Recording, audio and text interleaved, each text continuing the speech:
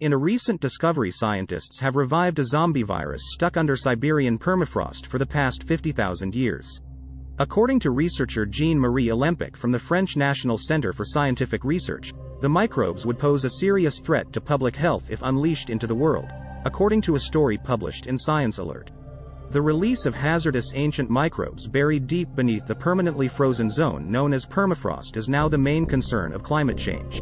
As opposed to earlier concerns about the quantity of greenhouse gases being released from the northern hemisphere's frost melting due to this effect. The oldest of the 13 ancient viruses that the scientists were able to resurrect was an amoeba virus that had been dormant beneath a lake for 48,500 years. The team discovered that all 13 viruses still had the ability to develop into pathogenic, infectious viruses using live, single-cell amoeba cultures. 9 of the 13 microbes included in the study are thought to be tens of thousands of years old, according to the experts. Other viruses were discovered in the intestines of a Siberian wolf and the wool of a mammoth, both of which were preserved in the Siberian permafrost.